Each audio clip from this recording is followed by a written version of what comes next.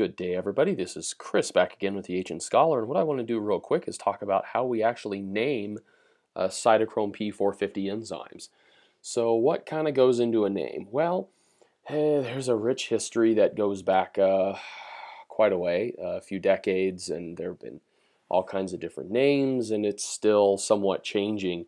And there are still some slight variations here and there depending on who you're talking to and what resource or reference you're using. But in general, what we do is the present day way of naming things is more or less derived from the amino acid sequence, how much we actually know about the sequence for any individual or specific gene. And so what I want to do is I just kind of want to start off with the broad. So basically what happens is we have a broad definition, and then as we get more specific, we start adding more information. So what we have is, let's start out with the superfamily here, and maybe I'll just change the color to blue. So when we talk about the superfamily, all right, the superfamily of enzymes, of course, is the cytochrome P450 enzymes, and within this superfamily, there are many numerous individual enzymes. So for something to belong in the superfamily and to actually get the name cytochrome P450, which I will just put CYP, okay, cytochrome P450, the basic inclusion criteria, if you will, and maybe I'll just write maybe an I here for inclusion. The basic inclusion criteria is more or less it's an enzyme that has a heme phthalate iron containing prosthetic group within a larger protein enzyme. So obviously heme is going to be important in that heme, of course, this is a phthalate. All right, you have the sulfur, and it contains an iron atom that's coordinated in a porphyrin-like ring. And when carbon monoxide is bound to that specific enzyme, it has or what we call reduced. When it's reduced by carbon monoxide, we see peak absorption spectra at about 450 nanometers. So if you have an enzyme that fits this criteria, then we can call it a cytochrome P450 enzyme. That's a whole diverse bunch of individual enzymes. So then what we do is we go, okay, well, when it comes to the individual family, to call something a family, to assign it a family, we have to have, really we have to have more than about 40% of 40% of its identity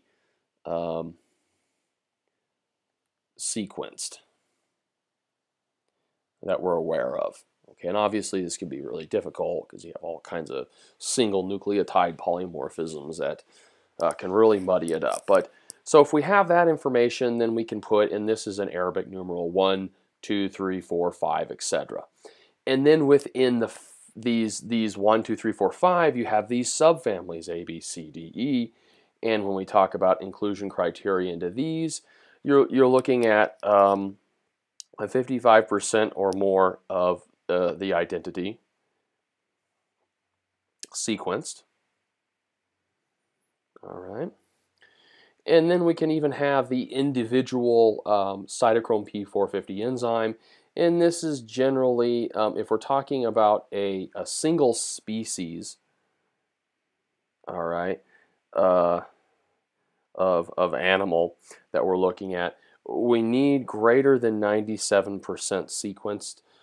If we're talking about different species, or multiple species, so let's put single, all right, and then multiple, all right, we need to have greater than 80% sequencing.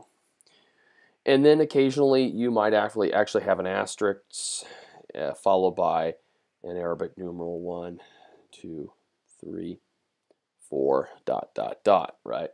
And sometimes this is used at the very end of the name to talk about different allelic variants or very specific variants that can occur um, within certain populations. So that may happen as well.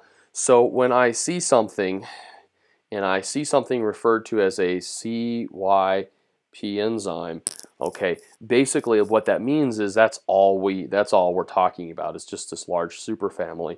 And then if I were to see CYP1, then I would know this much. I would have, I would know that this is the amount of information that I've sequenced about that gene we're talking about.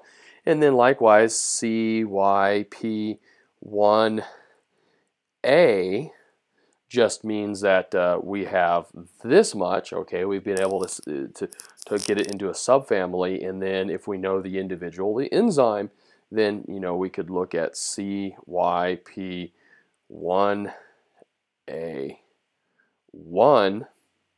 All right, and that would take us down to the individual enzyme in a specific species, and then maybe we would see something like CYP1A1,